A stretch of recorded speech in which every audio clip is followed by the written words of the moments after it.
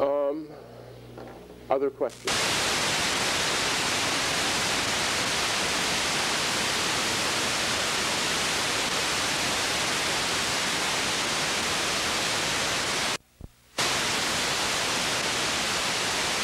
General quantum field theory, evaluating this object. It's always good to have specific examples in mind, and I will write down 3 examples, which we will discuss alternately throughout this portion of the lectures. Number 1 is a free scalar field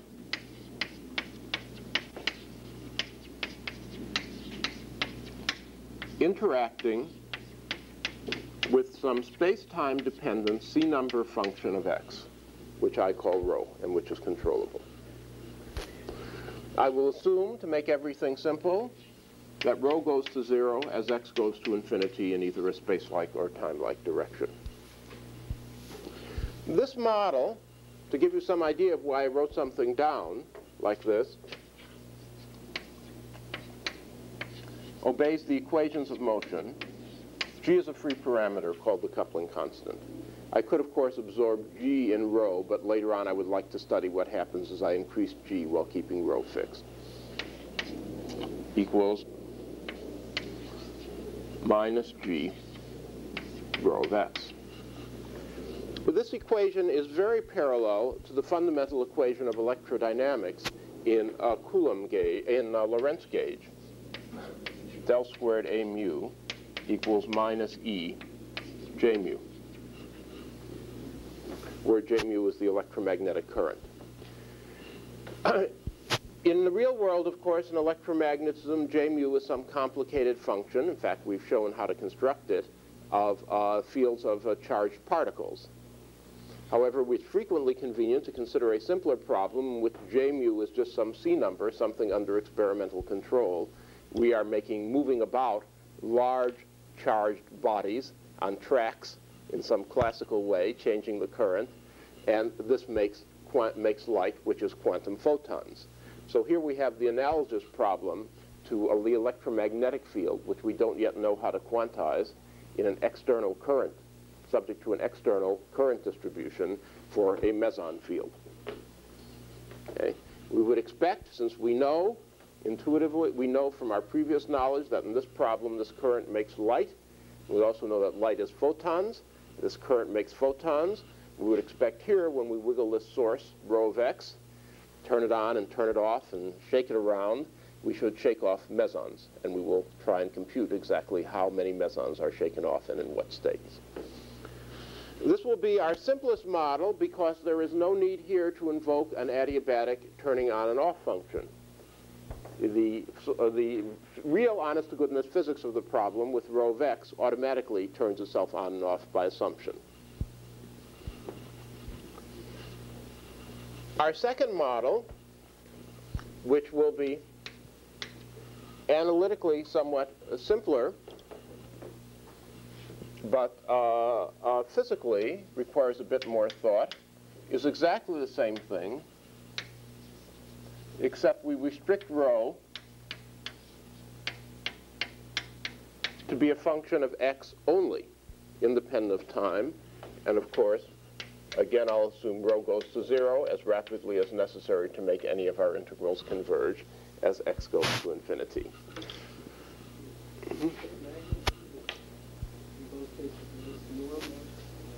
No, x goes to infinity along any fixed direction.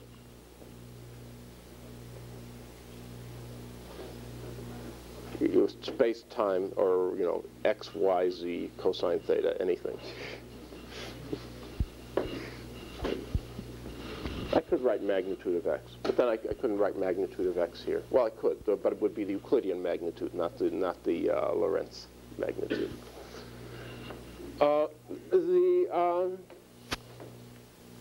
This problem is the analogous analog of good old electrostatics, where I have a static charge distribution or a static current distribution, and I wish to compute the electromagnetic field it makes.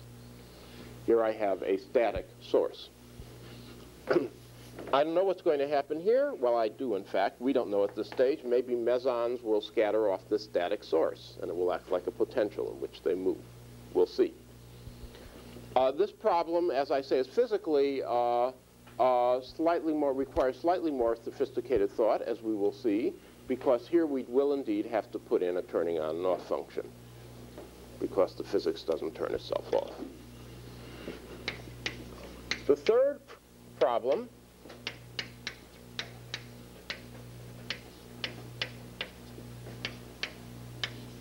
involves two fields.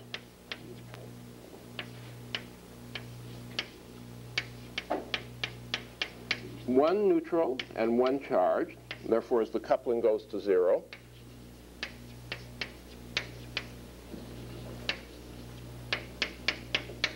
we have three particles, a particle and its antiparticle from here, and a single neutral particle from here. And here we have a coupling. Aside from the fact that nothing has spins, and I haven't put in any derivatives or tensor indices, this is very similar in its algebraic structure to what we would expect for real electrodynamics, where the electromagnetic field, mimicked here by the phi field, is coupled to a quadratic function in the fields of the charged particles. This theory is, so to speak, if this is quantum mesostatics, this is quantum mesodynamics. Actually, it's also very similar in its combinatoric structure to in the powers of fields that enter the Lagrangian, but not in the appearance of the spin indices, to the actual theory of mesons and nucleons that play such an important role in the theory of nuclear forces. And therefore, I will sometimes refer to the psi particles as nucleons and antinucleons, respectively, and the phi, the quanta created by the phi, as mesons. They are, of course, scalar nucleons and scalar mesons.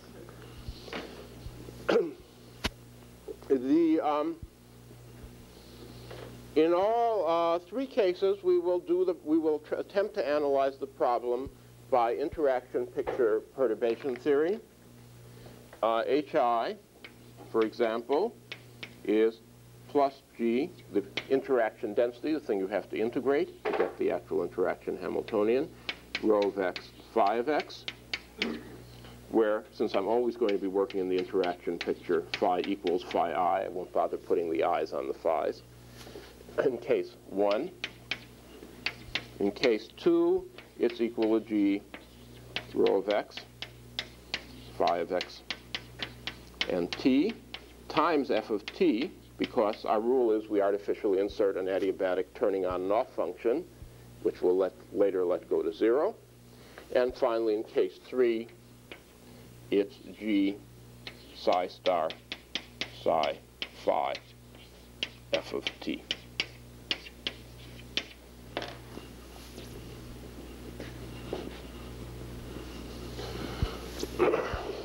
We will attempt to evaluate the U matrix in all these cases by Dyson's formula, Ui of infinity minus infinity equals time-ordered product exponential minus I integral d4x script hi, that's equivalent to integral dt capital Hi.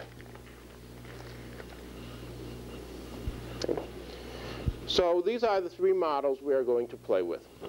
I should tell you in advance that it will turn out that for models 1 and 2, we will be able to sum up perturbation theory and solve the models exactly. That should not surprise you, because the Heisenberg equations of motion are linear. So, and anything that involves linear equations of motion is an exactly soluble system. In case 3, we won't be able to. It's more realistic in that sense, and therefore we will have to talk about effects occurring order by order in perturbation theory.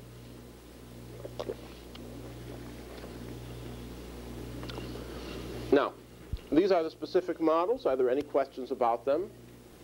I hope you have some vague idea about why I think they're interesting models to look at. Yes, sir.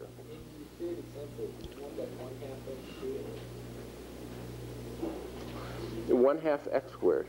in the mass field? No. It was a slip of the chalk. Thank you.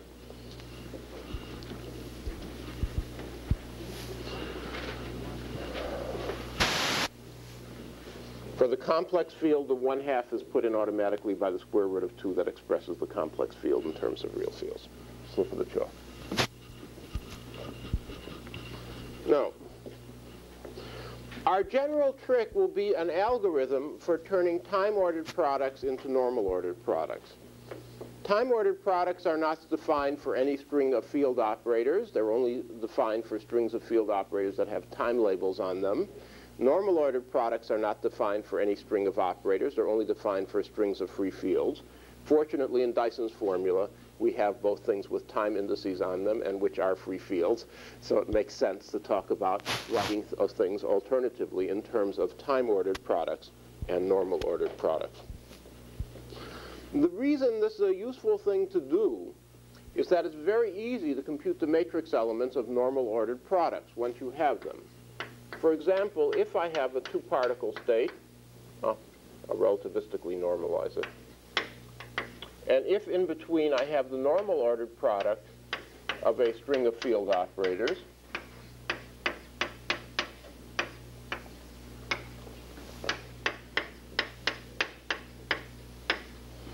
this thing obviously equals 0 if n is greater than 4. The reason being that each term either has too many annihilation operators, 3 or more, whereupon acting on the state on the right, 2 of them get you to the vacuum at best, and the third one annihilates the state, or it has too many creation operators, 3 or more, whereupon acting on the state on the left, the same arguments apply. So it's very easy if we're, say, interested in two-particle and the two-particle scattering, and if we have an expansion of things in terms of normal-ordered products, all the normal-ordered products that involve more than 4 field operators are of no interest to us. Also, when we have it in a form, as we will see, that involves only 4 field operators, it's very easy what to do. It's very easy to read off the matrix element. Well, of course, 2 field operators could also do it if 2 of the momenta were equal in the initial and final state, and none could do it if all of the momentum were equal. 1 has a non-zero matrix element between these states. It's very easy to read off what happens, because all that can happen in this case is that the 2 of the field operators, you must take their annihilation part, and they annihilate the 2 initial particles, bringing you down to the vacuum, and then 2 others of the field particles spit out the 2 final particles, bringing you back to the final 2-particle state. So as we will see, it is very simple to compute the matrix elements of normal-ordered products. So if we have an algorithm for turning time-ordered products into normal-ordered products, for taking a time-ordered product of a string of field operators and turning it into a normal-ordered product, we have gone a long way into making the successive terms of this perturbation expansion very simple to compute and minimizing the amount of operator algebra we have to play with. I will now explain such an algorithm, but to explain it, I will have to give some definitions.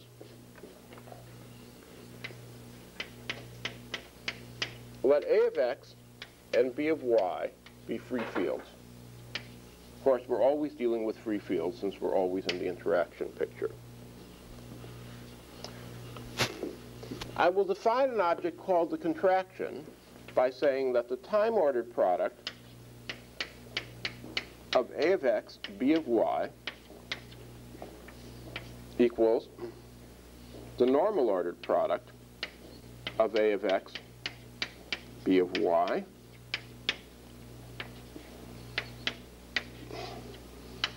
plus the contraction A of x, B of y.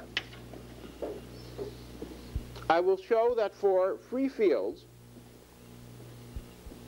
the contraction is a C number, and then I will evaluate it for the cases we need. That is to say, for 2 phis, phi and a psi and a psi var and a psi, etc. To prove it as a C number, I'll respond for the moment to the case when x0 is greater than y0. The corresponding formula when x0 is less than y0 will follow by the same reasoning. In this case, the right-hand side is A of x, B of y, because x naught is greater than y naught. And I break this up into plus and minus terms, where plus is the creation part and minus is the annihilation part.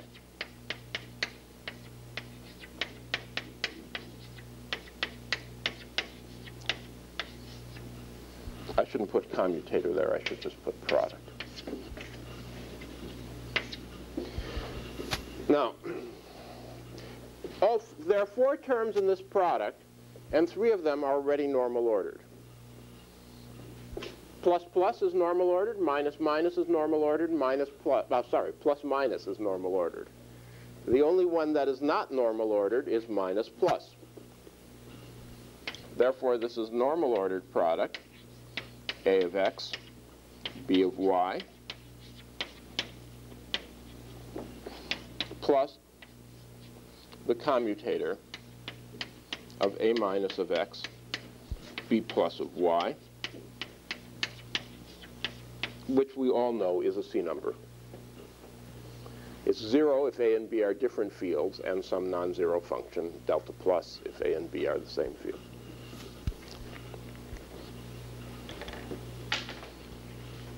Okay, now that we know that this object is a C number, we can, obviously a similar argument goes for y naught less than x naught.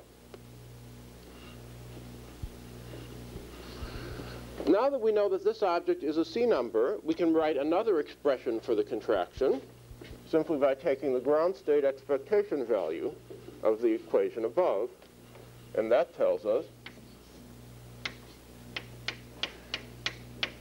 A of x, B of y is the vacuum expectation value of the time-ordered product of A of x, B of y. Vacuum.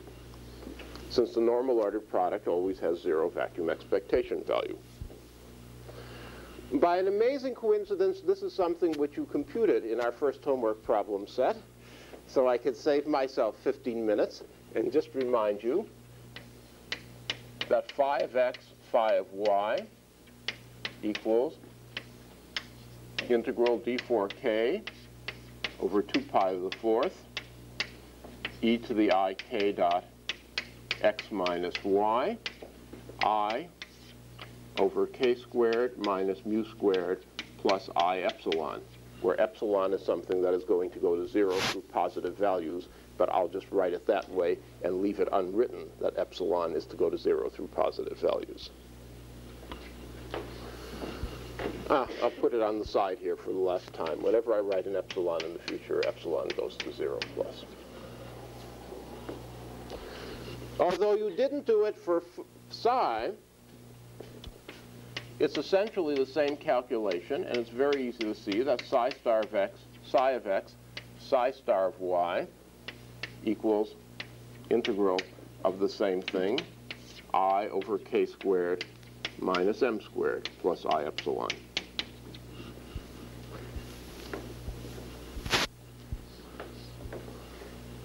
You get 2 equal terms from the phi 1 and phi 2, but that 2 is canceled by the square root of 2 in the definition. Yes, sir? On your decomposition into creating an annihilation part, is that only possible? This is only for free fields. No, it is not. It is certainly not possible for an interacting field. This would be nonsense. If someone begins to talk about the normal ordered product of Heisenberg fields, you have to ask him what he means by it. We certainly not defined it. The time-ordered product, of course, we could talk about for Heisenberg fields. Fortunately, we are working in the interaction picture, and all we have to deal with are free fields. States are complicated but in their time development, but fields are free. All other contractions obviously vanish. Phi with phi, phi with phi star with phi star, psi with psi, psi star with psi star, and psi with phi. Any questions about this? Now, we'll have to introduce 2 notational conventions to explain my result,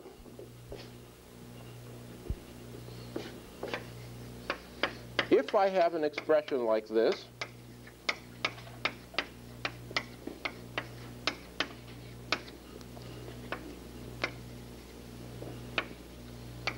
with a bunch of free fields, for example, and if I draw a symbol like this, where B is contracted with D, this simply means normal ordered product A of X, C of Z, contraction B of Y, D of W. Okay? If I have a string of things and I make a contraction symbol that joins two things inside the normal ordered product, by convention, that just means you evaluate that contraction, which is a C number, and take it outside. My second notational convention, which I will adopt for simplicity, is that I want to consider a general string of field operators in a general theory, and therefore I will have to deal with objects which, in general, I would write phi A1 of x1, phi A2 of x2, etc. I will go bananas if I have to keep on writing all those x's and indices, so I will just write this object as time-ordered product phi 1, phi n, where little 1 down there means x is x1 and a is a1, whatever a1 may happen to be as we run over our catalog of fields.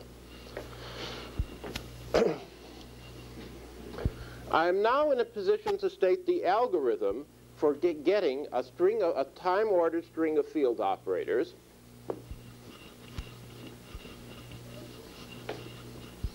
in terms of normal ordered products. It is called Wick's theorem.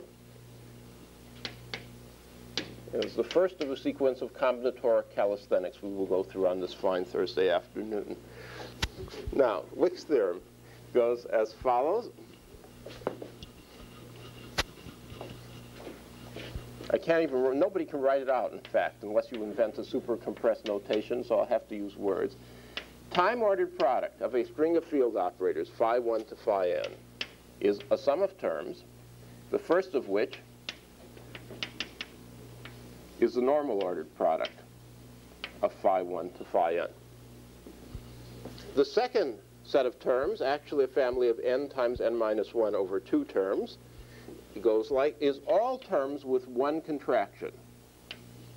That is to say, phi 1, phi 2, phi 3, phi n, plus phi 1, phi 2, phi 3, dot, dot, dot, phi n, plus all other contractions with phi 1 contracted with something else, and then plus phi 1 contracted with phi 2, phi 3, dot, dot, dot, phi n, etc.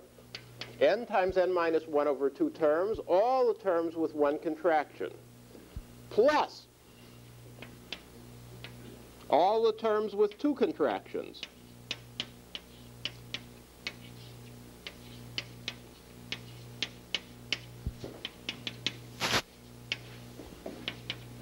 For example, to write down one that looks a little more peculiar, phi 1, phi 2, phi 3, phi 4. Phi 1 contracted with phi 2 and phi 1 with 3, 1 with 3 and 2 with 4, dot, dot, dot, plus, etc., all the way down. In other words, you draw all possible contractions in all possible ways. No contractions, one contraction, two contractions, up to n over 2 contractions. And the fact that all of these terms occur in the incredible process of commutation required to turn a time-ordered product into a normal-ordered product is not surprising. What is surprising, and what is the content of the theorem, is that each of them occurs with coefficient plus 1. Okay? Is the theorem clear? I can't possibly write it out. I mean, yes. It doesn't matter. Yeah, you'll see there's no problem.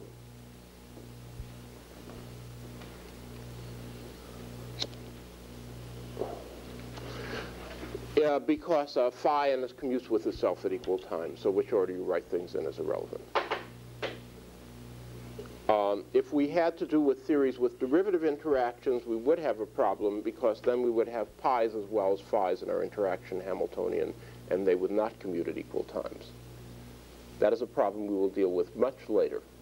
Okay. At the moment, we have non-derivative interactions, and therefore there is no problem.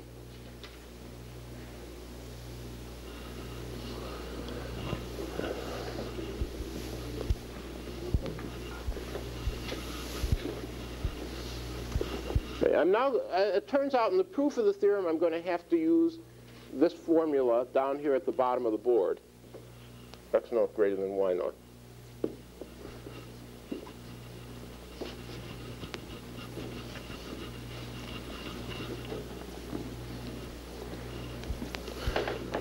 Is this theorem clear? For example, if I had 4 fields, I would have 1 term with no contraction, 6 terms with 1 contraction, 4 times 3 over 2.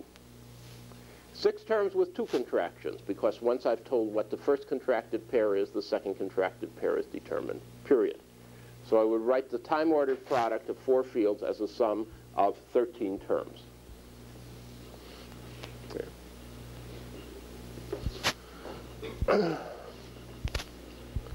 However, this is not so disgusting as you might think, because if we're only interested in evaluating particular matrix elements by the observation I made earlier, and if we are interested in evaluating the matrix element between, say, two particle states, which have different momenta, no momentum in the initial state is the same as any momentum in the final state, only the first of these 13 terms can contribute.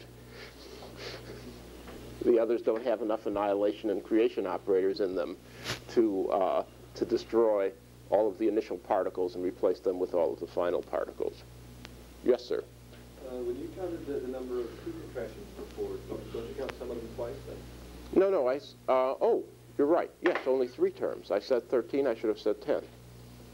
That's right, because it doesn't matter which pair I contract first and which pair I contract second. Thank you. Yes. I said 13, I should have said 10. That's right. 1 can either be contracted with 2, 3, or 4, and then what the remaining contraction is determined. Now, the proof will be by iteration. The theorem is obviously true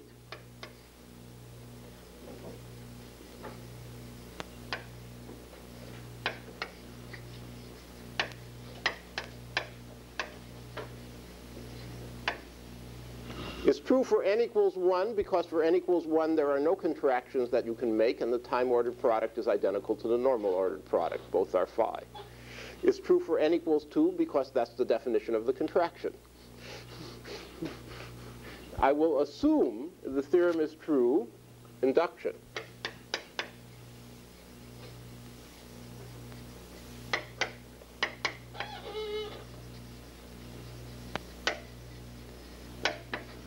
Assume true for n minus 2 and n minus 1, and I will prove true for n. Okay. That's how we'll go about proving the theorem. Now, first step.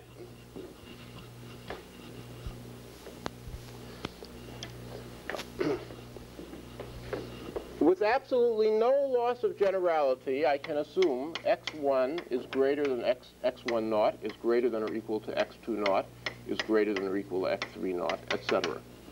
The reason is that both the right and the left-hand side of Wick's theorem are completely invariant under permutations of the field operators, and therefore I might as well permute them and prove it only for this particular order. Neither the normal-ordered product nor the time-ordered product depends on the order in which we write things down on the blackboard. Therefore, time-ordered product, first we'll work on the left-hand side, phi 1 to phi n. equals phi 1, phi 2, dot, dot, dot, phi n equals, I didn't do a good job of erasing, did I?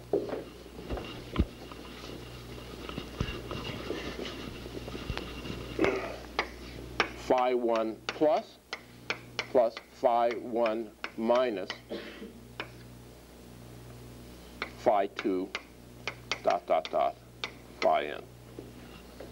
That's the right-hand side, the left-hand side of Wick's theorem. The right-hand side, I can't even write, I'm not going to write down for you again. It nearly killed me writing it down once. So I'll just refer to it as the right-hand side. And I will divide all the terms in it into two terms.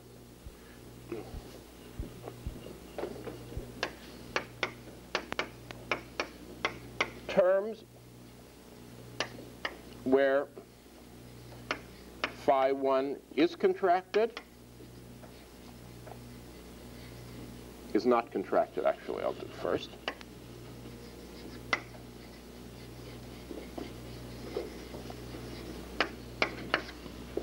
Plus terms where phi 1 is contracted.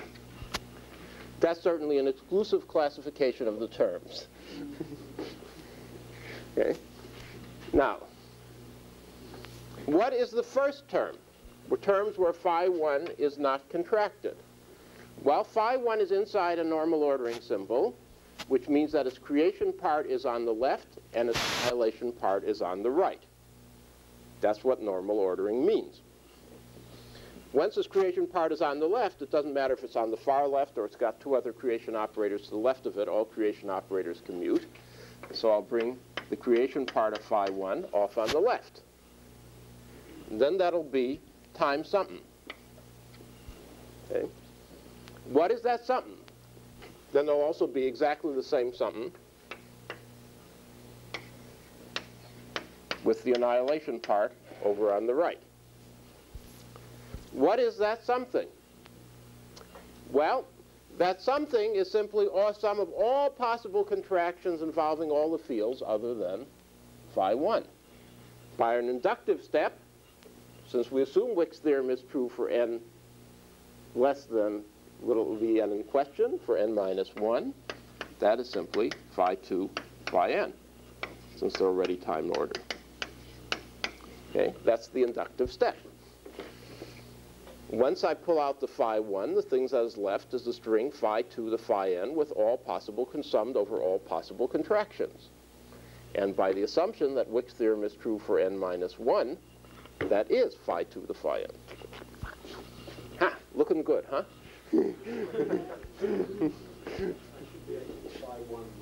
Phi 1 minus, thank you. Okay. Now we come to the second parentheses. Terms where phi 1 is not contracted. Is contracted. Well, that's everything else with a phi 1 contraction. And that's obvious by the identity here and the fact that x0, 1 is the latest possible time. Simply the commutator of phi 1 minus with phi 2 phi n. Because if I compute this commutator, I'll get a term of n minus 1 terms, each of which will involve the commutator of phi 1 with phi 2. I wrote here plus, but of course 2 minus parts always commute. I could have erased the plus here. It would be the commutator of phi 1 with phi 2 times phi 3 to phi n, the commutator of phi 1 with phi 3 times phi 2, phi 4, dot, dot, dot, phi n, etc. That's the phi 1 with phi 2 contraction. For the rest, we use Wick's theorem for n minus 2 and get the other term on the left-hand side, on the right-hand side. Now, it is a work of a moment to see, therefore, that the right-hand side and the left-hand side are equal, and therefore, with a lot of talking, which I hope you will forgive me, because otherwise I would have covered the board with complicated equations, we have proved the theorem. Now, some of you may have fallen asleep for a moment while I was talking, so if you wish me to repeat any stage of that argument, please ask. Yes? You lost me a lot. Okay, we have this formula for the contraction, and I could erase the plus here because 2 minuses always compute. Okay? Let me look a little more closely at this object.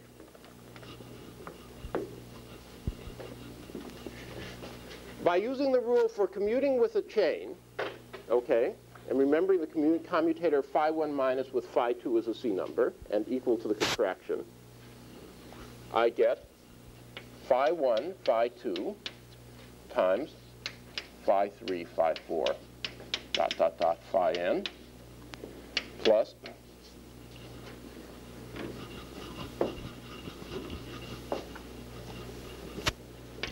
phi 1, phi 3, phi 2, phi 4, dot, dot, dot, phi n, plus etc. Okay? Now here I have a string of n minus 2 field operators. Therefore I evaluate that according to Wick's theorem, drawing all possible contractions. Those are just what gives me all the terms where phi 1 is contracted with something. Here is where the term where it is something is phi 2. Here is the term where it is something is phi 3, etc. Okay? You will find the proof of this theorem in 100 different ways if you find 100 different books on quantum field theory. Well, there are probably no more than 40, so you can probably find no more than 40 different proofs. But if you don't get it here, you can go to the library and browse around until you find a book where it is proved to your satisfaction. It's a standard combinatoric theorem.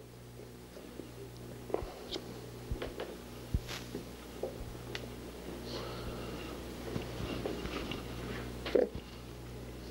Now, Wick's theorem is very nice, but we are going to do things that are even better because we are going to find a diagrammatic rule for representing every term in the Wick expansion.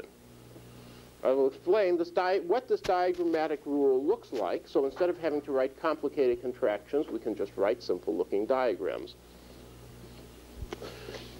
I will explain this diagrammatic rule for the theory with the most complicated interaction Hamiltonian of the three we are considering, our third example, in which I remind you that hi equals g f of t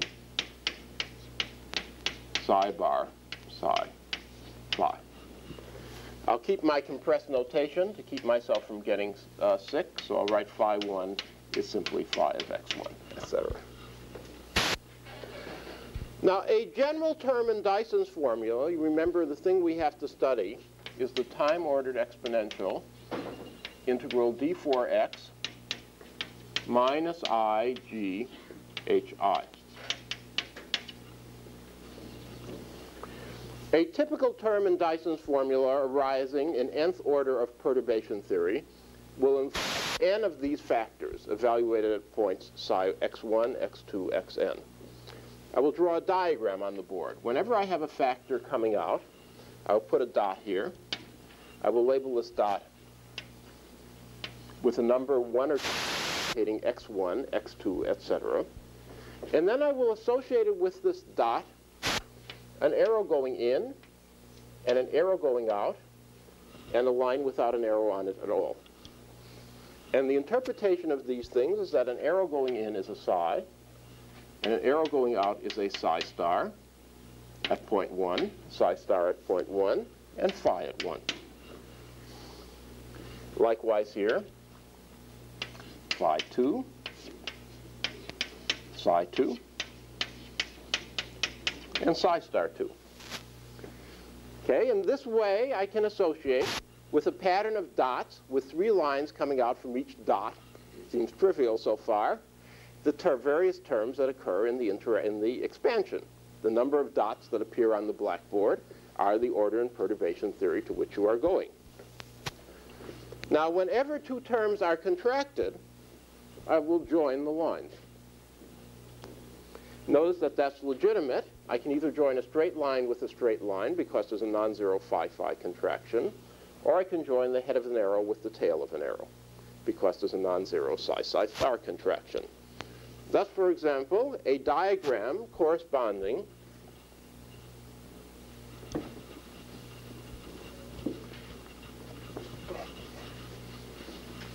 to a term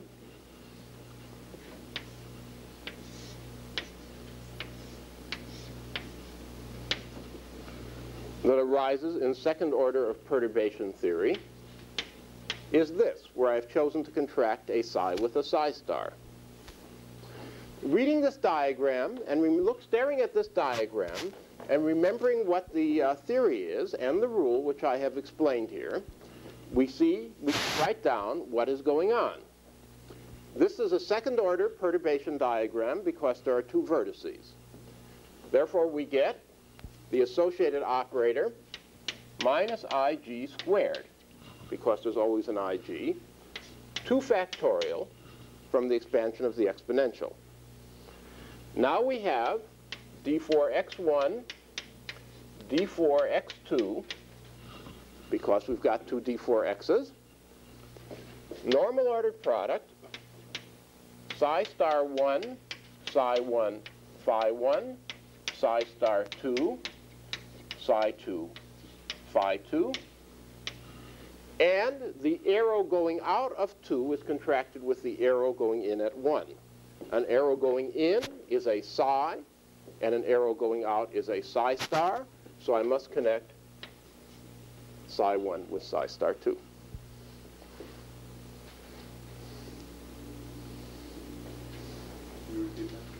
An arrow going in is a psi 1.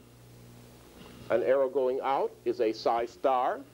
I have drawn this diagram so the arrow coming in at 1 is contracted with the arrow going out at 2, and is joined, I should say, joining the arrows means contract the operators, and therefore I have contracted psi 1 with psi star 2. Okay. Notice only the topological character of these diagrams is important. If I could have write them, twisted upside down or bent around upon themselves, that doesn't matter. It represents the same term. Simply that I represent the 3 field operators associated with each integration point by one of these objects. And when I make contractions, I contract the field operators. I join the lines. So I have a one-to-one correspondence between these diagrams and the terms in Wick's theorem. As a second example, by the way, here we have an operator that has an uncontracted psi 1 star, an uncontracted psi star, an uncontracted psi, and 2 phis. Thus, this particular operator, which is one of several terms that comes in to Wick's theorem, could contribute, for example, to the process nucleon plus meson. Remember, nucleons are what our psi field annihilates. Goes into nucleon plus meson because it contains a nucleon annihilation operator, a meson annihilation operator, a nucleon creation operator, and a meson creation operator. It could also make a contribution to the matrix element for the process antinucleon plus meson.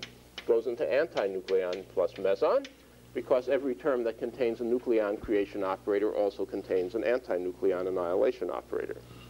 Or, for example, it could contribute to the process phi plus phi goes into n plus n bar, picking annihilation and creation operators in the right way, or the process n plus n bar goes into phi plus phi, picking annihilation operator, etc.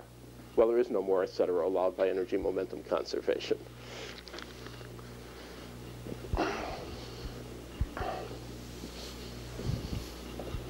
People are looking blank. Don't look blank. Ask questions. If you are only allowed to be silent if you are smart, stupid people are required to talk. Yes, sir. I'm sorry. Momentarily confused people are allowed to talk. Can you represent a whole expansion by a whole series of diagrams? Every possible diagram. All the diagrams are of 17th order.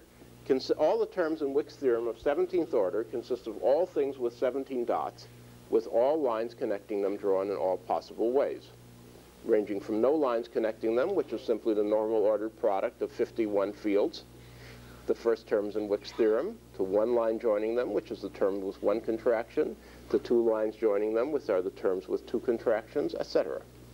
And for the first order perturbation theory, how many diagrams? 2. Both of which will turn out to vanish by energy momentum conservation. This is a Wick's product of 3 field operators. there is this one, which is nothing contracted and vanishes unless we've stupidly chosen things so our meson mass is so large it can decay into nucleon, antinucleon. And this one, which vanishes, again, by energy momentum conservation, because you can't build a one meson state that has the same energy and momentum as the vacuum state. Okay? Yes? On our diagram, every vertex is labeled by a number. That's right. These are not yet Feynman diagrams. These are objects I have introduced myself to make the eventual passage to Feynman diagrams, which we'll get to next lecture, as painless as possible. I will call these objects Wick diagrams. They differ from the Feynman diagrams we will talk about later because they have numbers on them and because they represent operators, and Feynman diagrams represent matrix elements. Okay. Most texts try and go directly to the Feynman diagrams, and I find the combinatorics gets too complicated that way. I want to go in relatively easy stages by beginning with the Wick diagrams, which are my ad hoc notation, not a term you will find in them. You get Feynman diagrams by state? We'll get them next lecture. You'll explain between specific states. Yeah. Feynman, and then we will do other things to get rid of the numbers down here. So Feynman diagrams will not have any numbers on the vertices, but they'll have momenta attached to the lines, external lines. Yes, sir? What do the numbers on the vertices mean? They mean integrate d4x1, d4x2. Okay, this diagram with 2 and 1 interchange is not the same term in Wick's theorem, because with 2 and 1 interchange, we would connect the psi star at 2 with the psi at 1. Both of those terms are present. Mm-hmm.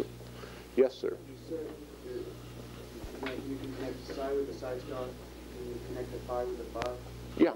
Yeah. For example, I was going to write that down. I'll give you a second example. It also occurs in second order in perturbation theory.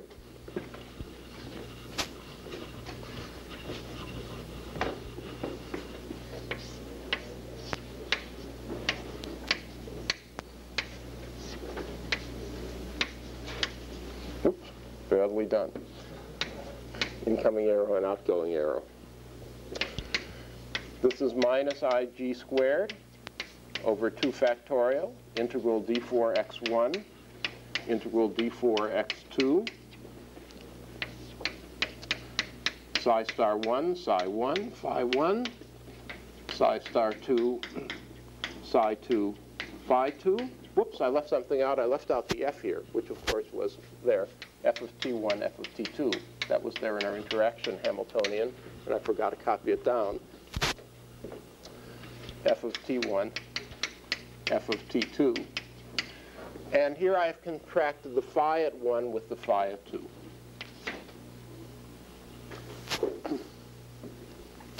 Okay. I can join an undirected line to an undirected line because there is a non-zero phi-phi contraction. I can join the head of an arrow to a tail of the arrow because there is a non-zero psi-psi star contraction.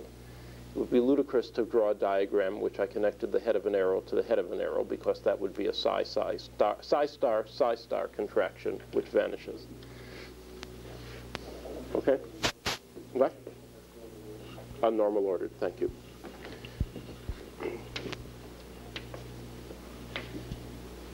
Okay, the rule is very simple, because it's just a transcription into geometric terms of the combinatoric rule of Wick's theorem plus Dyson's formula.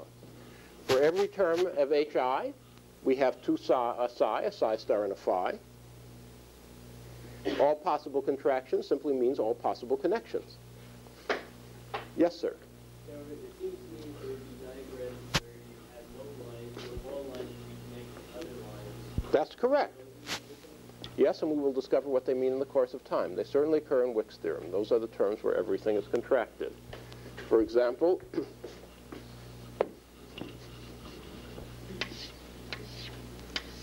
here's another second-order diagram. And that corresponds to a real term in Wick's theorem. The same thing as above, times psi star 1, psi 1, phi 1, psi star 2, psi 2, phi 2. The phi at 1 is contracted to the phi at 2. The psi at 1 is connected to the psi star at 2, and the psi star at 1 is connected to the psi at 2. That's what the rule says, and Wick's theorem says that comes out. We'll discover the physical meaning of those diagrams next lecture. But they're there. Okay, they're there because Wick's theorem tells you they're there. There's a one-to-one correspondence. Every way you can connect lines corresponds to doing some contractions. Yes, sir. This is just a small thing. Where you the Q1 being transaction of the CDU operator, is this supposed to be a G that's not you already put in? No, I'm sorry. That was a slip of the chalk. The G is in here. That would put G squared. Thank you. Other questions?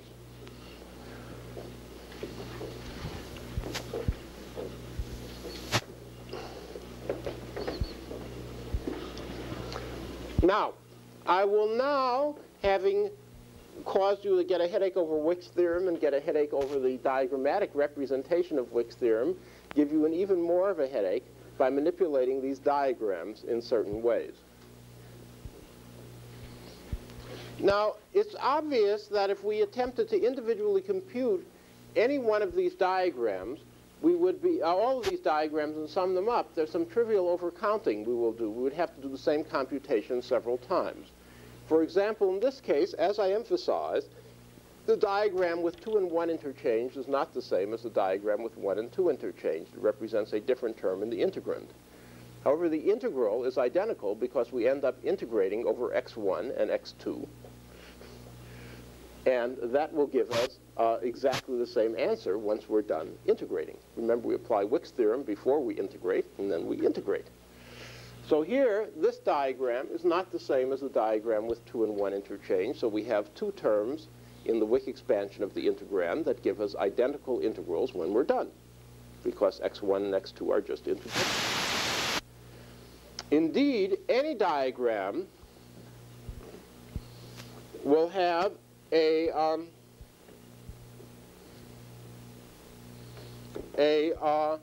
any other diagram we obtain from it by merely permuting the indices will give us the same result in the integrand, because all the indices on the vertices tell us is what we call x1 and what we call x2, and we're integrating over all of them in the end.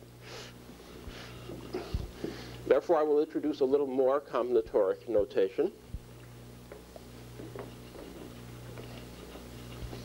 Guess I'll have to use the center board.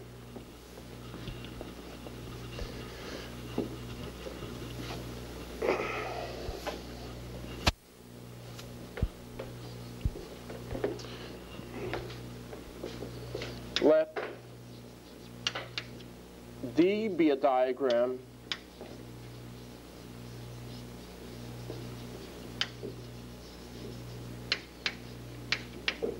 with n of D vertices. You count it. I give you a diagram, some drawing. I count the number of vertices, okay? And I will say two diagrams. How should I phrase this? I just wrote patterns on my notes. D1 and D2 are of the same pattern.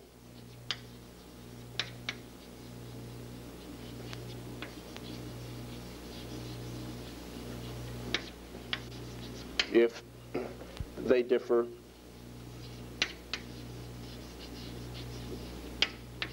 just by a permutation of the indices.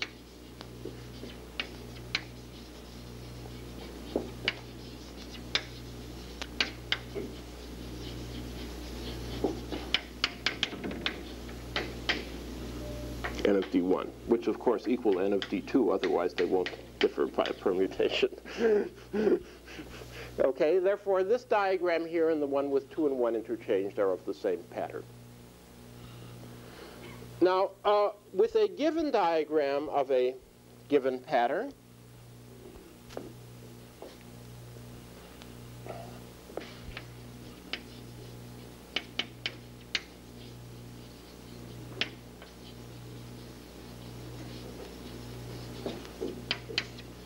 we associate an operator which I will write as a normal ordered product of some operator associated with D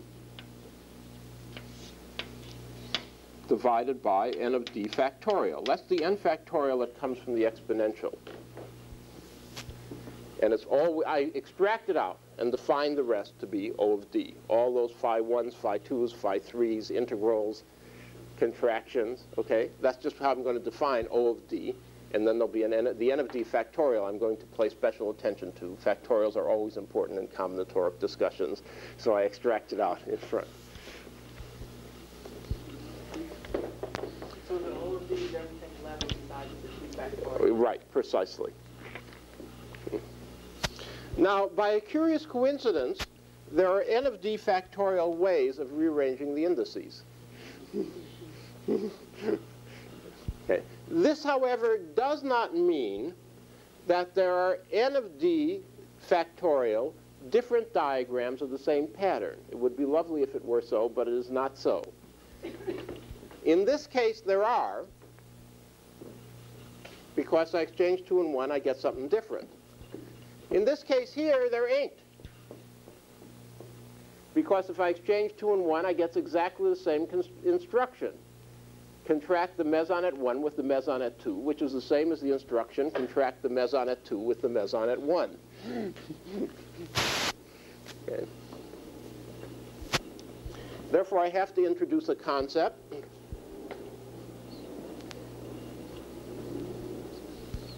S of D equals, which we'll call the symmetry number. Sorry it gets so complicated, but this is just a way station. It'll simplify in a half an hour, but I want to get all the steps straight. Symmetry number equals number of permutations of indices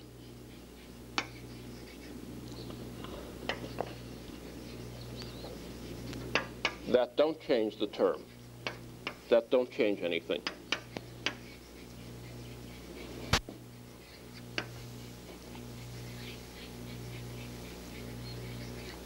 Thus, for example, in this case, exchanging the indices 1 and 2 doesn't change a thing. In the other case, it does.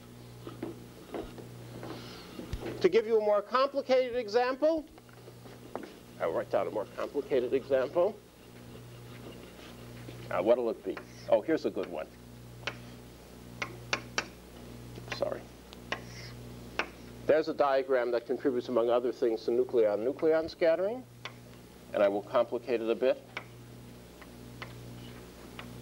There, that's a nice complicated diagram that arises in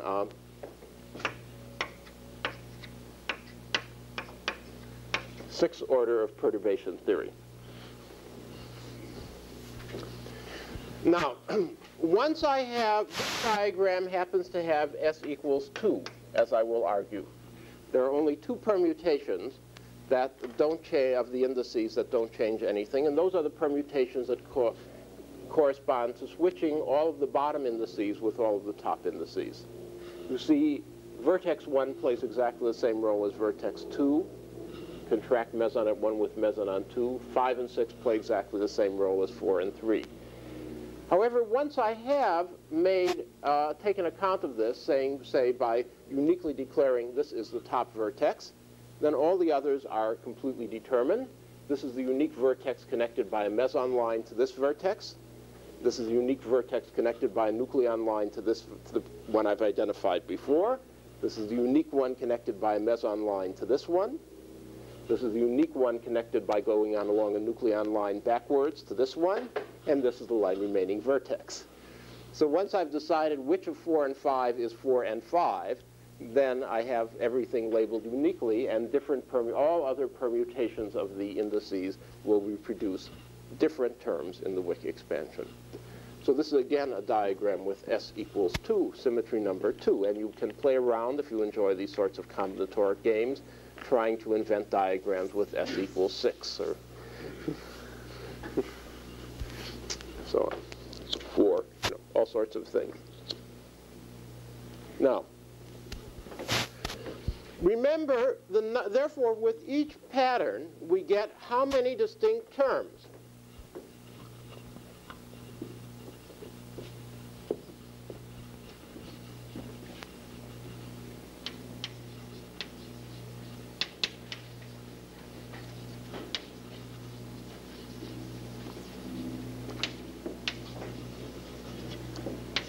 are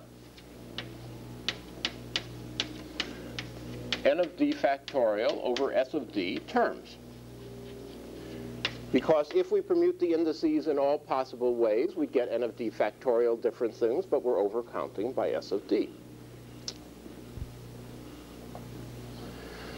Now, therefore, summing over a whole pattern, everything of the same pattern as a given diagram, yields n of d factorial O of d normal ordered s of d 1 over n of d factorial. Therefore, the n of d factorial gets knocked down into simply s of d. Well, this is a bit complicated, but we've saved ourselves labor. If we were really going to compute this diagram, there are 6 factorial different permutations, and it would be rather stupid. I don't even know what 6 factorial is, 720. There are 720 different permutations, and it would really be rather stupid to compute all 720.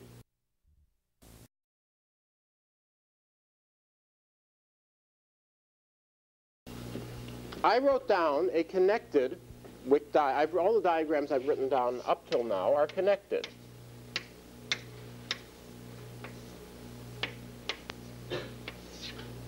But I could imagine a disconnected diagram. Here is one that arises in 4th order. It's a perfectly reasonable Wick diagram. Anything I can draw on the board, as long as I don't connect the head of an arrow with the tail of an arrow or put 4 vertices, 4 lines into a single vertex, is an allowable term in Wick's theorem. But it is completely, it falls into 2 identical disconnected components. Here is a more complicated disconnected diagram with 3 disconnected components.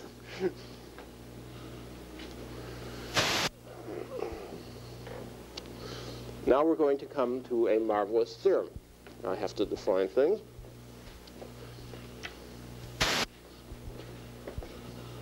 Let me make a list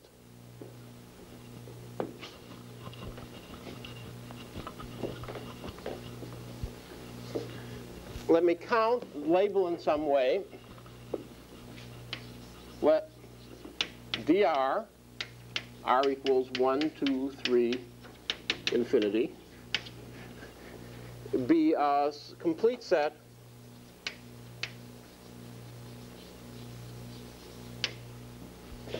i.e. one of each pattern,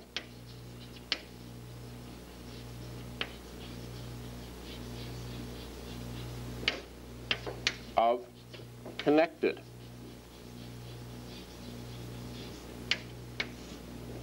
diagrams. That is to say, the 4 diagrams we've written on the board, this was connected diagrams. The one I have here, the 6-point diagram, is not connected. A general diagram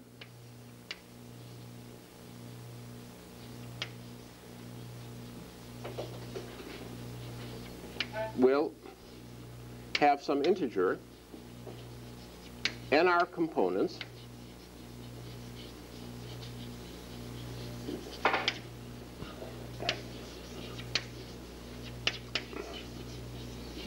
of the pattern of dr, where the n's could be any numbers, any non-zero, positive or negative, sorry, not negative, any positive or 0 integers.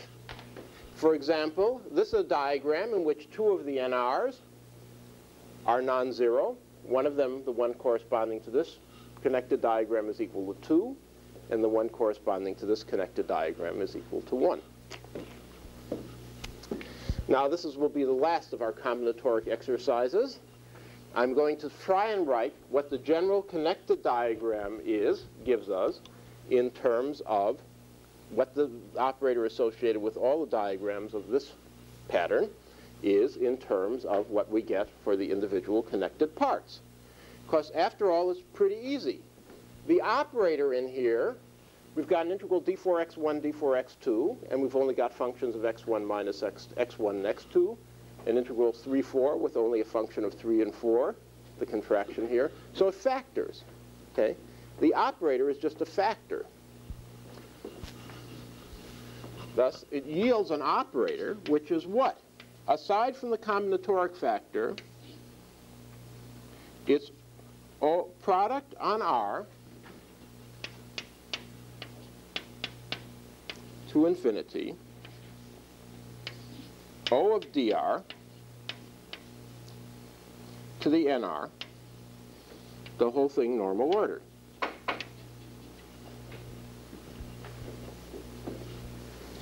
Here we get some operator from doing the x1, x2 integral, some operator from doing the x3, x4 integral, some operator from doing the x5, x6 integral. So we get a single operator squared and another operator once. Now, what about the combinatoric factor? That's the characteristic of disconnected diagrams. The operators associated with them are simply the normal ordered products of the operators associated with the individual connected components. What about the combinatoric factors? How many permutations can I make that will not change the diagram? Well, firstly, I could permute the indices. I'm summing over a whole pattern now, sorry. Whole pattern. Such things. Firstly, within each component, I can certainly permute the indices just as if that component were there all by itself. Therefore, I get product on R, 1 over S of dr to the nr. I can do it in the first component, I can do it in the second, I can do it in the third. But now I can do one thing more. If I have two identical components, I can bodily exchange the indices in the first component and those in the second. Switch 1 and 2 as a block for 3 and 4. And if I have, so I can do, there's an extra permutation. And if I have 3 identical components, I can do 3 factorial extra permutations. And therefore I have product on R, 1 over nr factorial, indicating that if I have identical components, I can switch indices among them blockwise without changing the diagram, without changing the term in the Wick expansion. Just changes, all it does is exchange this thing here with this thing here. That's the same Wick diagram. Is everybody happy? Now, yes, sir.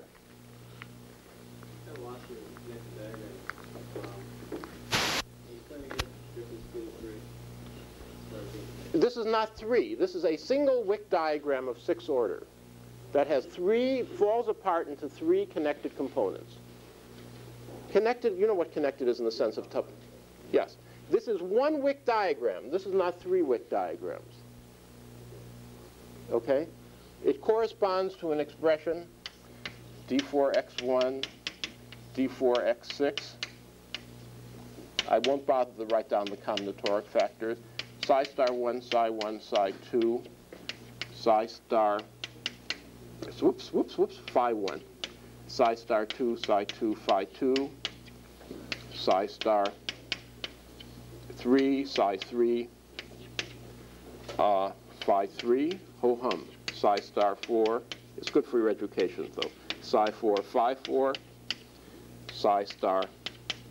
You see the advantage of writing diagrams. Phi 5, psi star 6, psi 6, phi 6. Normal ordered, all on the outside. Contract psi at 1 with psi star at 2. Contract psi at 3 with psi star at 4. Contract everything here.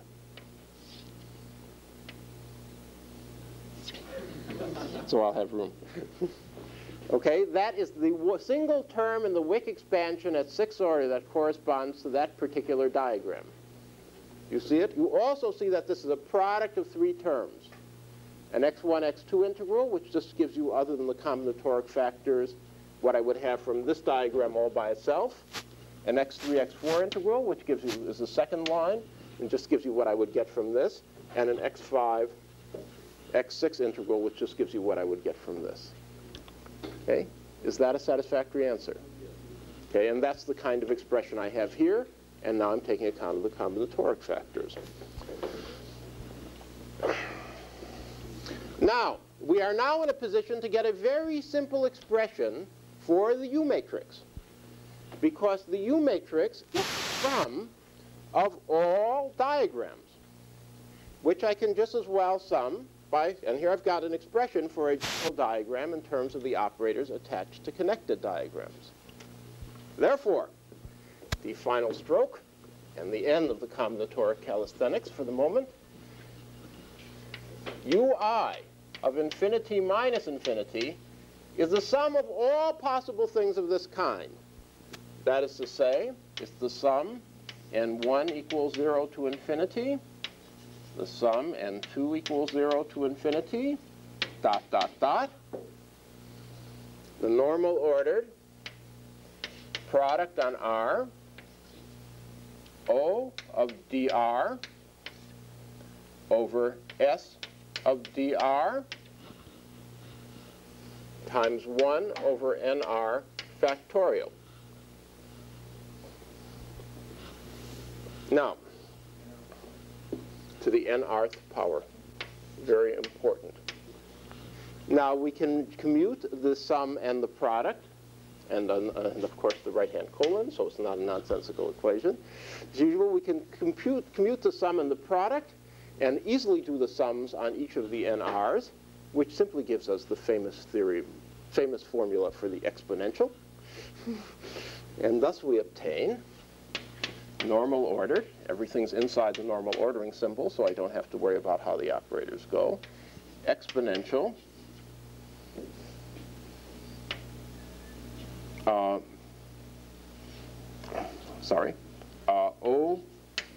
of dr over S of dr, which by another trivial manipulation can be normal ordered exponential sum on R O of dr over S of dr.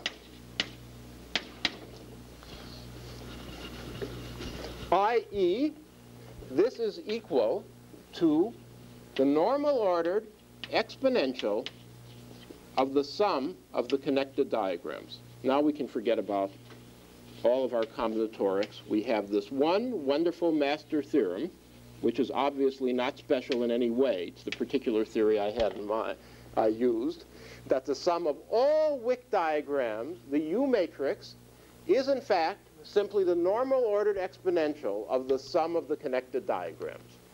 See, it was a long journey, but it was worth it. That's a very nice theorem to have.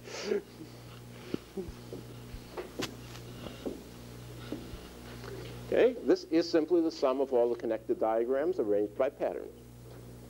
Any questions? Okay. You probably have not remembered every combinatoric step, but you've kept good notes. And this is a very important theorem.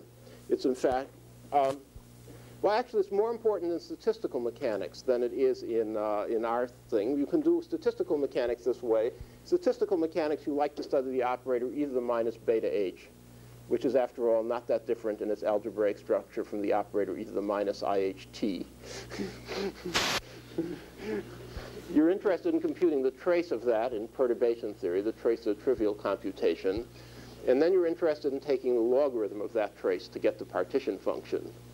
And this formula is the key to getting a direct perturbative expansion for the logarithm of the trace, rather than having to first compute the trace itself out in perturbation theory and then compute its logarithm by a horrible operation. You can get a direct expansion in terms of connected diagrams only for the partition function, which of course makes this a very useful theorem in statistical mechanics. It will be useful to us, but not quite so useful.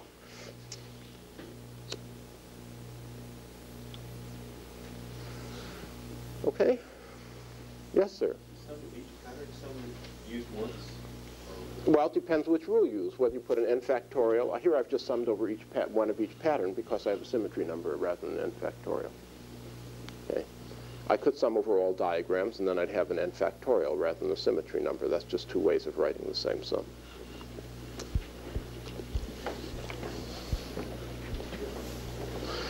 I will now use this formula to solve model 1. I've been doing everything in Model 3, but because that's the most complicated case. However, Model 1 is considered, of course, just a special case.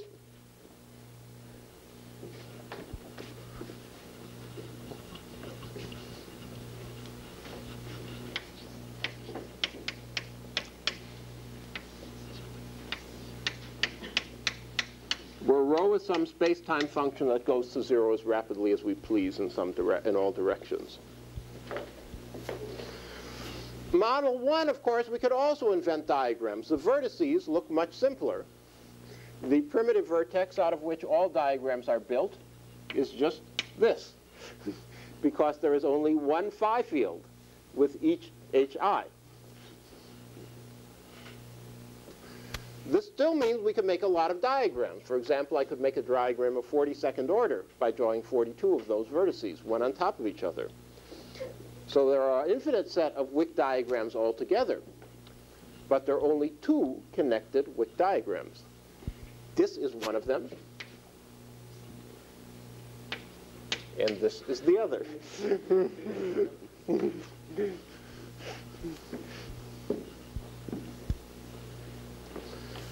I will call this diagram A, and this diagram B.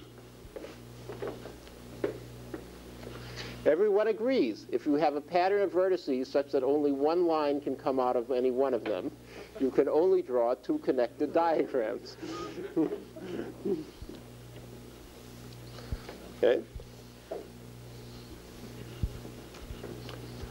Oh, I'll call them 1 and 2, I guess. Diagram 1 and diagram 2 is better. That's consistent with my previous labeling of yeah, I'll make it just like my previous labeling.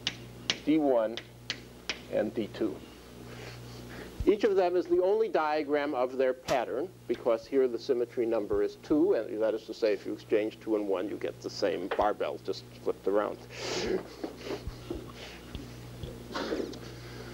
Therefore, O of D1 over 1 factorial is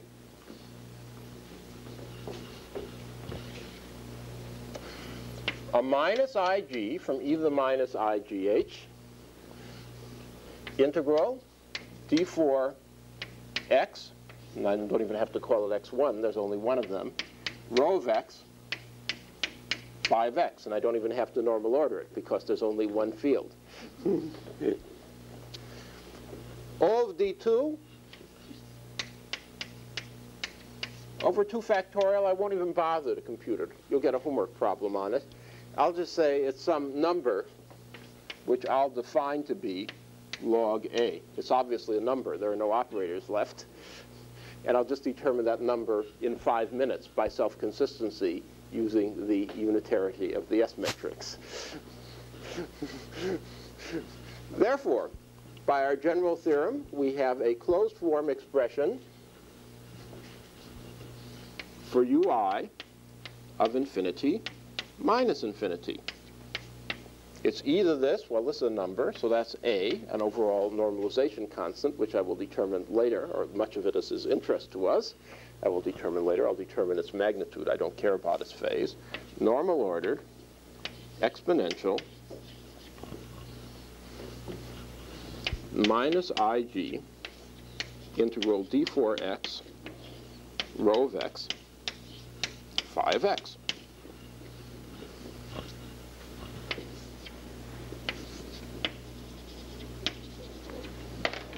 Okay. That is the expression, because that is the sum of the two connected Wick diagrams, log A plus O of D1, and I say normal ordered exponential of the sum of the connected diagrams. Are there any questions? This is the complete expression for the S matrix as a term of normal order, as a sum of normal ordered terms. Any questions by anyone?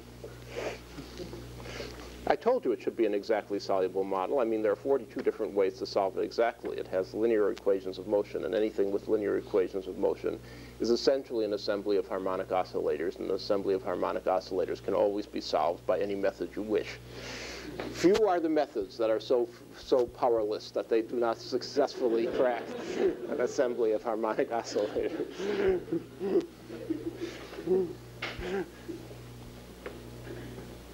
Any questions?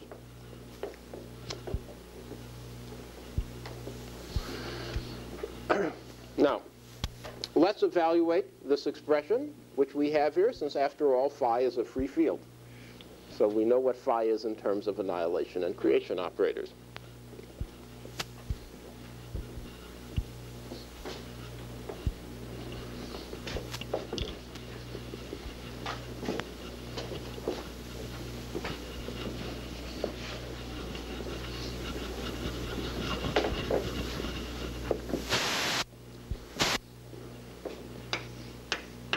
Phi of x equals integral d4x d cubed k, 2 pi to the 3/2 square root of 2 omega k, ak e to the minus ik dot x plus ak adjoint e to the plus ik dot x. That formula, which I got to get to someone to put it on a piece of cardboard so I can just point to it. No. As standardly, I define the Fourier transform of rho twiddle of k equals integral d4th x e to the ik dot x rho of x. Thus I see that minus ig integral d4x rho of x phi of x equals minus ig integral d cubed k 2 pi to the 3/2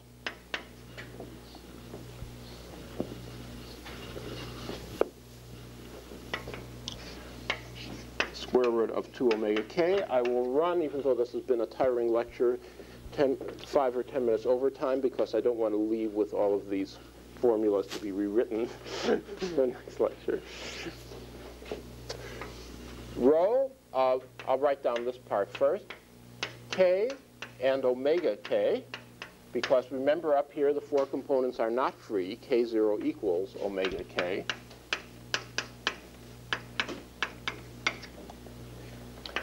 AK adjoint plus another term, which is obviously the Hermitian conjugate. First important observation.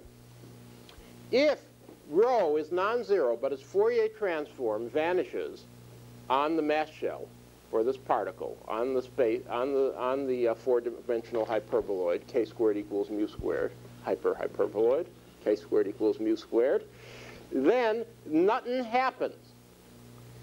This is simply the law of conservation of energy and momentum, and the observation, diagrammatically, that this thing makes mesons one at a time.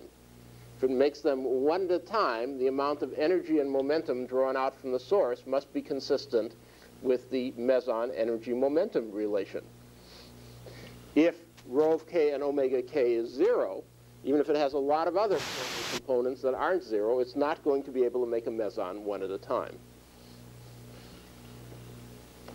Now, in order to keep from writing this simple expression, this complicated expression over and over again, I will simply define this as integral d cubed k f of k ak adjoint plus Hermitian conjugate, where f of k is simply minus ig rho of k and omega k over 2 pi to the 3/2 over square root of 2 omega k. Why write it forever? If f of k is non-zero, this thing can make mesons. We shake the source, and mesons fly out. Okay. It doesn't. Now let's examine the simplest case, where we start out with the vacuum state, And turn on our source, wiggle it around, oscillate it, and then mesons come flying out. How do they fly out? So we've got to compute ui of infinity minus infinity on the ground state of the free field, because that's the condition the system is in by assumption. That's the experiment we wish to do. This gives us an a from an a, exponential integral d cubed k, f of k,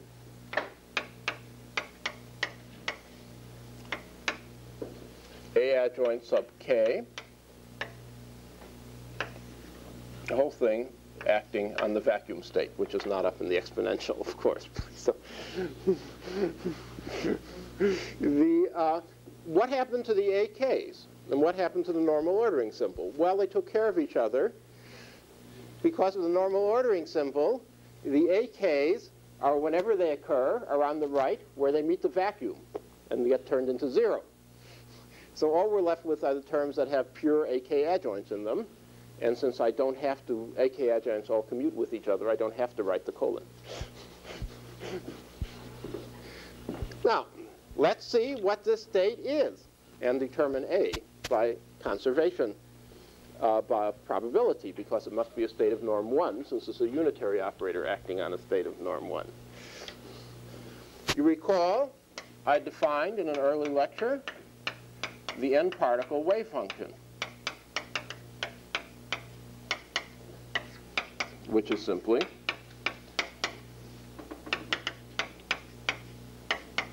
on our state psi, which in this case is u of infinity minus infinity, vacuum.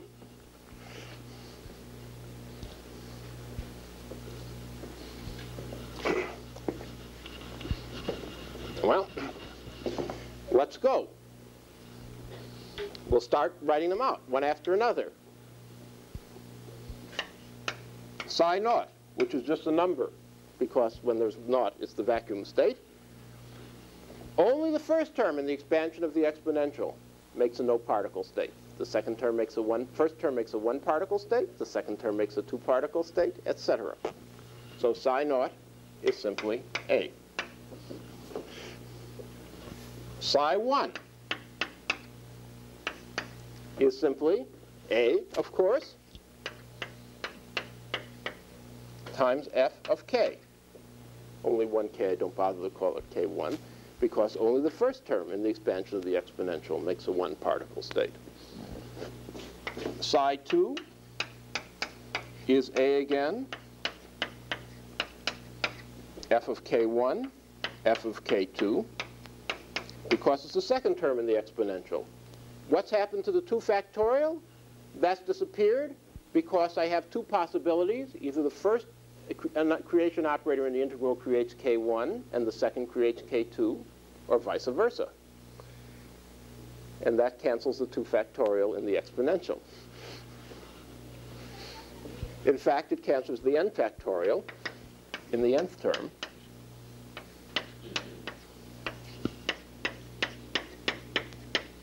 F of k1 to f of kn.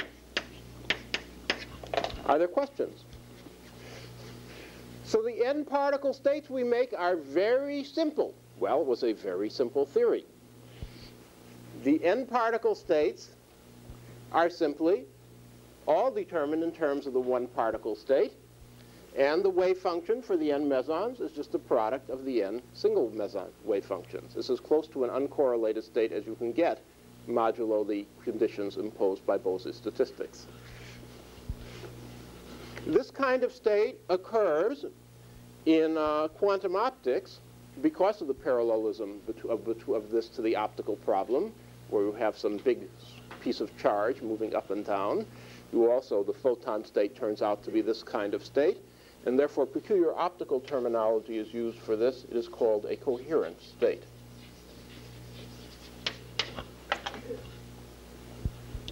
It is characteristic not just of classical sources, but of all conditions where the thing that is making the mesons, or the photons, can be effectively treated as classical. For example, let me finish the remark and then I'll treat your question. For example, if we have a charged particle passing through matter, it's slowed down by the fact that it's ionizing atoms and it gives off a lot of photons, in extreme cases so-called Cherenkov radiation.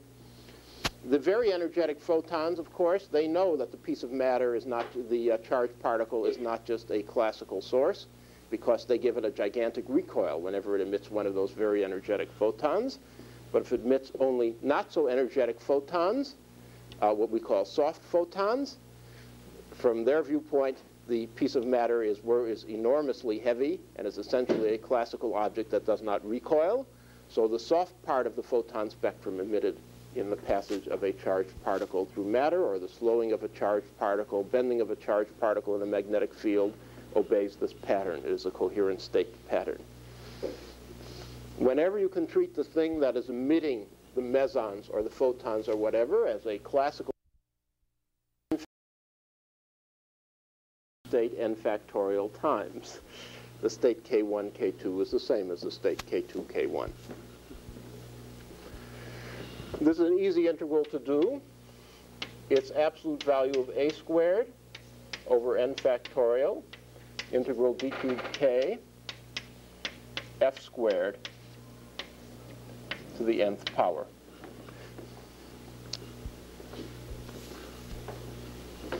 I will call this number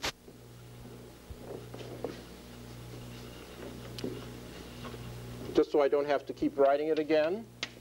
A to the nth, a squared over n factorial, alpha to the nth, where alpha is defined as that number. It is now fairly easy to sum up P of n, and of course the sum of P of n over all n must be 1. That is the conservation of probability, and thus will determine a squared, will determine the magnitude of a. Its phase will not be of interest to us.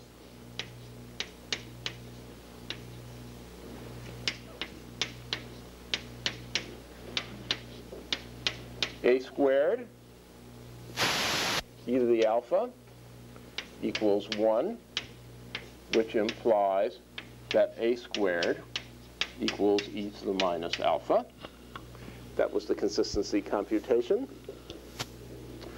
And thus, P of n, the probability of finding n particles in the final state, is e to the minus alpha, alpha to the n, over n factorial, the famous Poisson distribution.